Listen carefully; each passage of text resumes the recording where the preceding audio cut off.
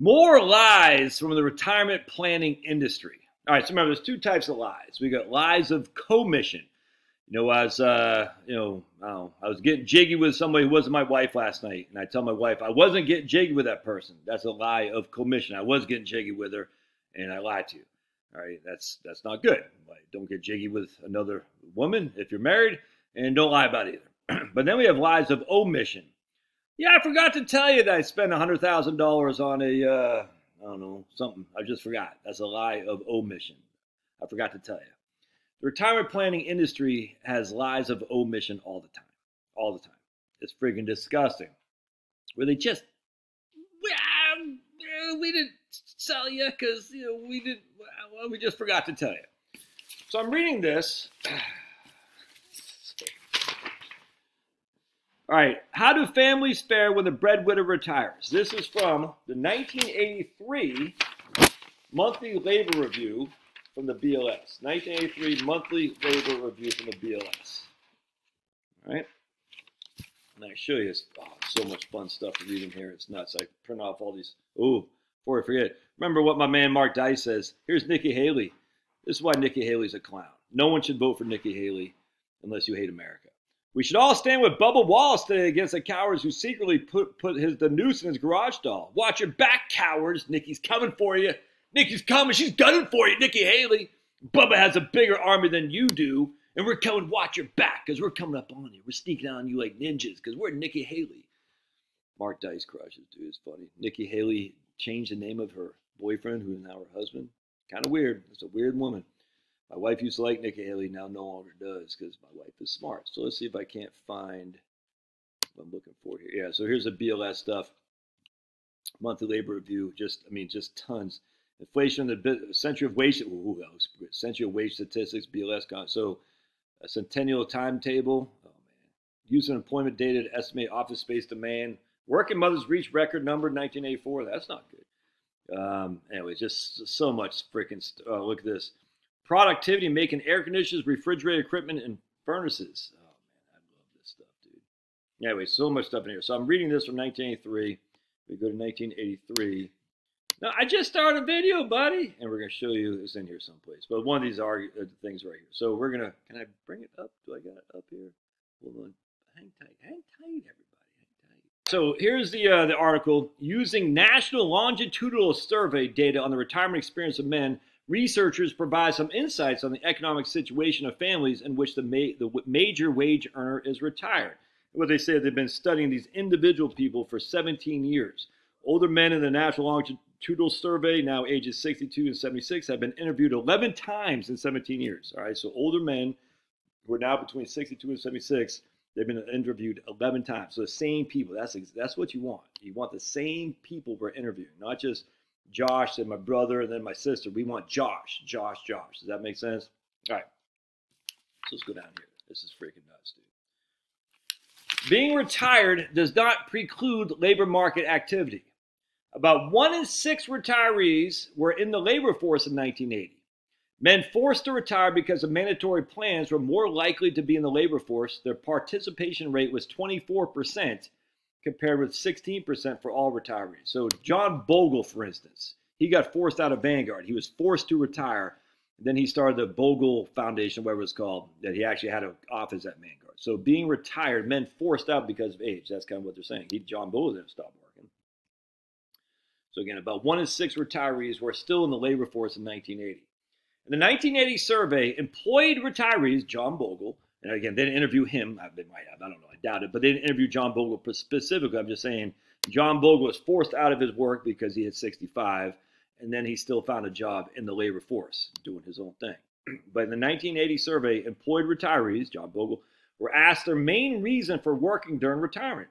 The two most frequent answers were inflation and bored with retirement. That's interesting. So only 1 in 6 were in the labor force. Retirees were in the labor force. That means 5 and 6 stayed retired. Of those 1 in 6, 30% said they were still working. That's a small number because of inflation. And 26%, another small number, 36% of one out of 6 said because they're bored with retirement. Retirees who did not participate in the labor market in 1976 showed little desire to do so. Only 2% of whites and 5% of blacks said they would accept a job if one were offered. Interesting. Most retirees are not interested in working. That makes sense. In 1980, 93% of the retirees who were not working responded negatively to a hypothetical job offer. And in 1981, when a question about part-time work was included, this negative response rate was reduced by only 5%. So these people who were not working said, I don't want to work. I don't want to. Even if they had a hypothetical job offer, even if it's only part-time. Less than 10%. In 1975, voluntary retirees and their families were making do with a family income 1/3 less than the year prior to retirement. 1/3 less. You hear that? That's not 8%. That's 66%. 1/3 less. That's adjusted for inflation. The major sources of family income were Social Security, received by 90% of those who retired at the normal age, but only 52% of those forced out early because of poor health. Isn't that interesting? Social Security was received by 90% of those retired at their normal retirement age, but only by 52% of those because of poor health. That's, if you get hurt, this sucks, dude. No other way around that. Almost all retirees receive Social Security benefits, all right? And only 7% receive public assistance. Almost all retirees receive social, and only 7% receive public assistance. Interesting. Let's keep going. These two researchers, Parnes and Less, found that median family income, adjusted for inflation, of married retirees in 1980 was about half of what it was in the year before retirement. Median family income. You okay there, loudmouth? Trying to do a video. Knuckleheads. Median family income for married retirees in 1980 was about half the income they received pre-retirement. If we go back to 1976, we see right here. In 1975, voluntary retirees were making do with a family income about 1/3 less. So they're making do with 66%, and yet in 1980, they were making do with, and this is married people, making do with 50% of what their pre-retirement income was. Nonetheless, in 1980, 59% of married retirees and 48% of unmarried retirees said their income was adequate or better. Hey, no, don't interrupt. That's rude. That's rude, baby. Come here. 59% of married retirees and 48% of unmarried retirees said their income was adequate or better. An additional 1/3 said they had just enough to get by. So basically 75% of the population was saying we're getting by or it's better than adequate, or we're getting by or it's adequate or better. Even though we just showed you, oh boy, here we go again. I was saying, yes, where's your tennis ball? Where is it? Are you happy retiree? Are you happy retiree? Can you all hear that tail? That's his tail. Oh, here comes his brother. I know. I love you too. Antibody. Give us the antibody. I'll take him. There goes Pablo. All right, there we go. It's fun. Everybody's having fun. You want to come up, Finn? You want to show everybody again? All right. I love you too. So basically 75% of the population said their income was adequate or better than adequate, or they're just getting by. And only 7% were on welfare. Interesting. Interesting. All right. Nonetheless, we see here, however, Parnes and Less observed very profound differences by race in responses, particularly among married retirees. 25% of blacks, well, 8% of whites said they could not make ends meet. So only 8% of whites said they couldn't make ends meet, yet 25% of blacks said they could. That's not good. But that means 75% of blacks could make ends meet, and 92% of whites could make ends meet. And again, what do we say? They're living on a half of the income they received in the year before retirement. The 1980 survey asked questions about retirees' use of leisure time, their retirement decisions, and their general satisfaction in life. Most retirees said life in retirement was about the same as they expected. Most retirees said life in retirement was about the same as they expected.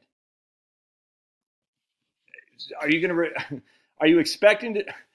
retire if your expectations in retirement are you going to be bankrupt and living in the van down by the river with Chris Farley?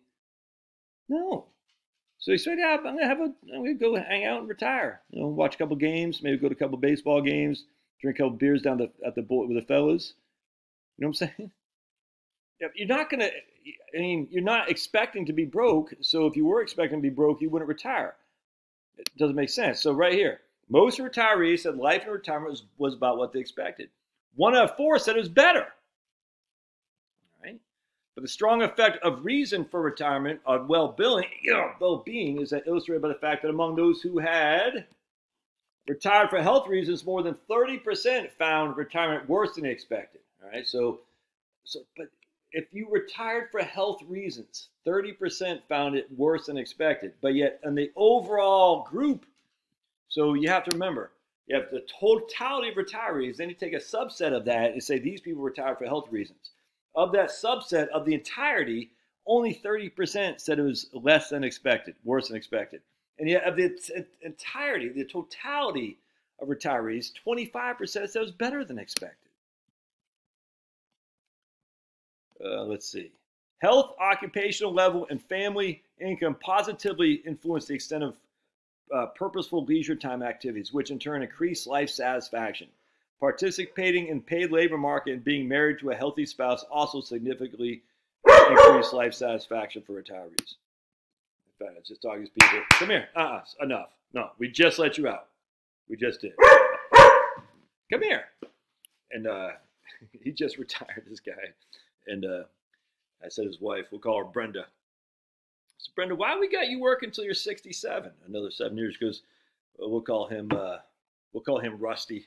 Brendan Rusty. Because Rusty just retired. I need a break. And then she's had to throw an end for health insurance too. I said, oh boy. And they've been married almost 30 years. And Rusty's like, yeah, well, I guess I want to be married another 30 years. So I should probably let her work. Not that shit. He has a say in the matter, but it's just kind of funny. They're cute. And I said, I have a good spouse, but she goes, yeah, I like to go to work. I like what I do, and I like to talk with the other people at work and gripe about the job. I said, no, I get it, man. I get it. And of course, they're crushing. But participating in the paid labor market and being married to a healthy spouse. So basically, your health is a significant determination of your ability to retire. Keep up your health, and you're going to be able to retire. You'll retire at your own ends. If you were forced out because of your health, hey, if it happened to you, that unexpectedly, that sucks, man. There's no other way around that. If it happened to you because you're just eating freaking, bad and you're drinking, and that's kind of on you, man. Anyway, the point. Why do I say these are lies of omission? Because again, we know about 75% of retirees are satisfied, or they're comfortable, if that makes sense. They're not living in a van down by the river. We've known that since 1983 and even before that. And yet, these people are living off half their income.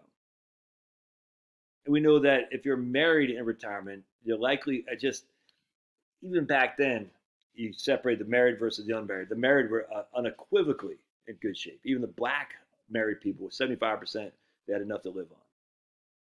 These are facts. And blacks back in the night, that means the blacks who were working from 1950, 60, and 70, who weren't treated the best. There's just no two ways around that. If they were married, they had adequate income to get